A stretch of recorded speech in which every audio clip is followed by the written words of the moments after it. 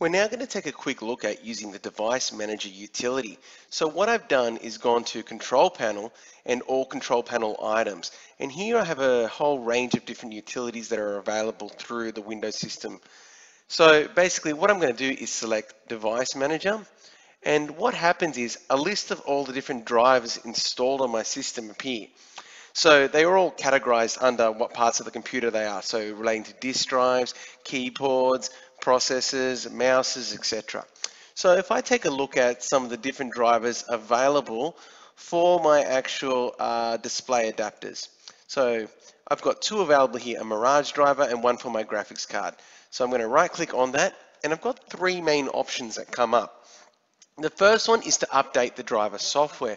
Okay, as issues occur with specific drivers, the manufacturer may choose to update the actual driver itself. So by me updating the driver and having the most up-to-date version of that driver, there should be less bugs and errors associated with that driver.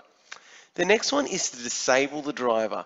This is an option if I feel the actual driver software is causing an issue with my system. So if I'm doing my troubleshooting process and realize that my driver may be the source of an actual issue occurring with my computer, I can actually just switch the driver off.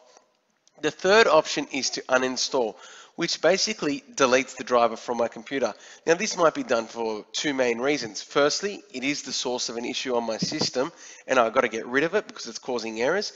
Or secondly, I might not have that piece of hardware anymore. So I might have actually gotten a new mouse and I no longer am using a specific type of mouse. Therefore, I don't need the driver for that mouse anymore. And I may choose to uninstall it.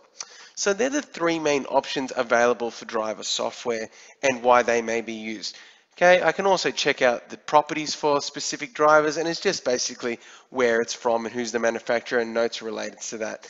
Okay, so I hope that gives you a bit of a better understanding about why we use the Device Manager utility tool.